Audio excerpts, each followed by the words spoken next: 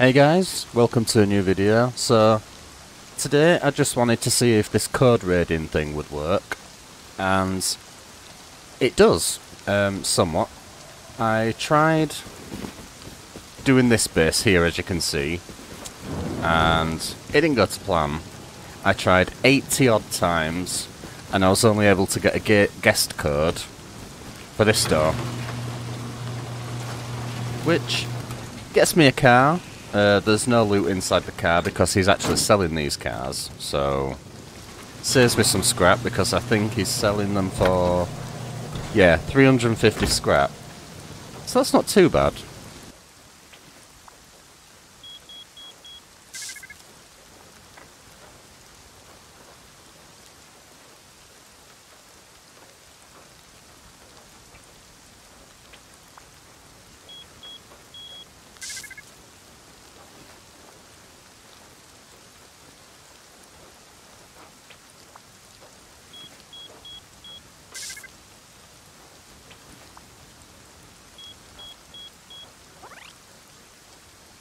Oh my god.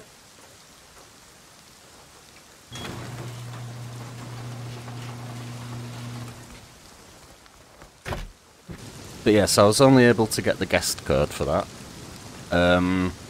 If I was more patient, I'd have been able to get inside the base, but I have a feeling there's no loot in here anyway, because it's just a shop.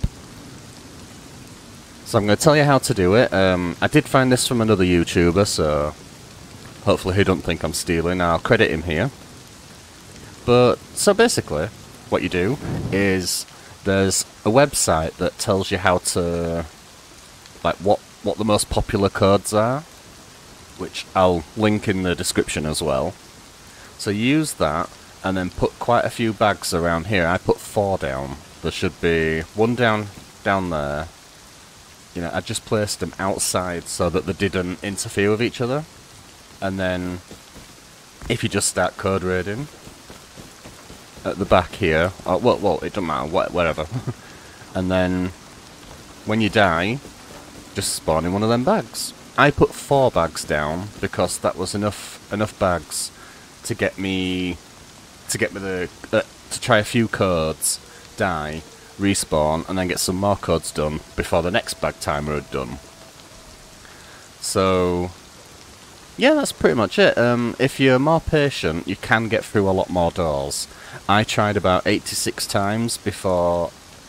I mean, no. 40 odd times it got me for this door.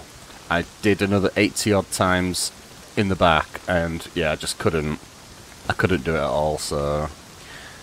Let me know what you thought about this. Thanks for watching.